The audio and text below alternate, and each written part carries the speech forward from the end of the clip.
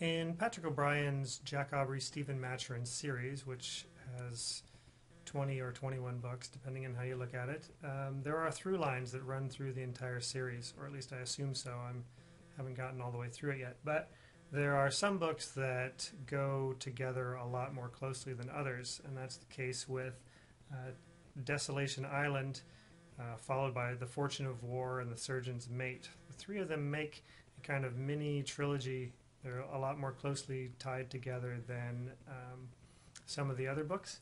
Desolation Island sees Jack Aubrey and Stephen Maturin heading off on what seems like a simple and easy mission, but they end up in an action against a much larger ship, takes them deep into southern waters. They barely survive the action and then find themselves facing some incredible difficulties in frigid southern waters. So it's a great look at that aspect of nautical life, and then the action and the relationships and things like that from this book carry over almost immediately into the next book.